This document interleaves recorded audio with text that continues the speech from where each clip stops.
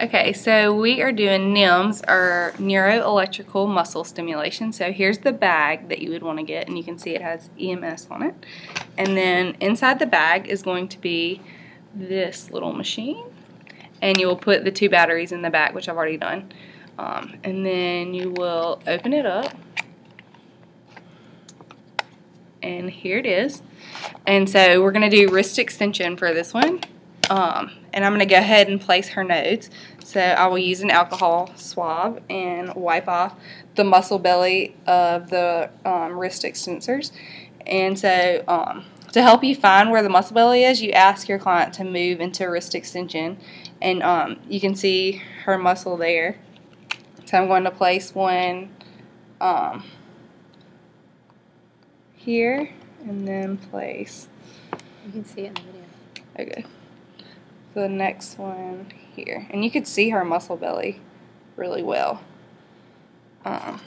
So now I'm going to plug her into channel 1, and we're going to use the red positive and place it in the back, and do the black negative and place it in the front. Okay, so here's where we need to figure out what we need to set it on. So we're going to go ahead and turn it on. Hopefully you can see. Yeah, so you can see. So it's already set at 300 microseconds and 35 hertz. Cycle 1. And so this actually is what we want it to be set on. But just so you can see how, if you wanted to just change the cycle, you would just hit mode. So I'm just going to go through, but we're going to go back to cycle 1 because that's what we want it on. You cannot change the 300 microseconds. So usually you would use 200 to 350 microseconds for larger muscles, but since this one's set on there, we're just going to leave it at that. And then we're going to leave, see, when I changed the cycles, it changed the 30 hertz, so we want to take that back up to 35.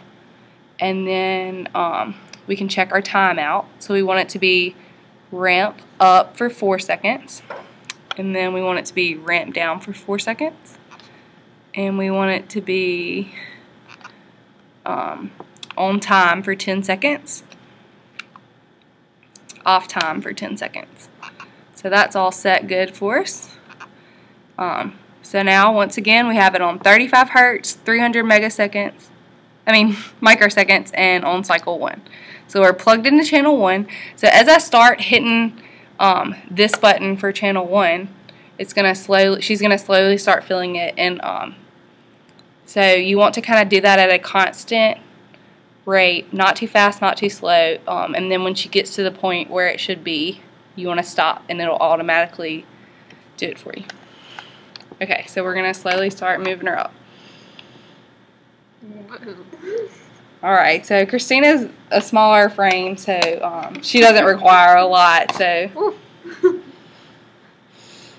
Is that too much for you? Is that comfortable? Yeah, I pushed it 3 times for you, so... Yeah. So you can see she'll go down, and then now it's ramping her back up. It'll hold her there for 10 seconds, and then it'll ramp her back down for 4 seconds. It's kind of cool. So... Probably placed them really good. Yeah, she's really easy to place because her muscle bellies are easily seen. And that's it, guys.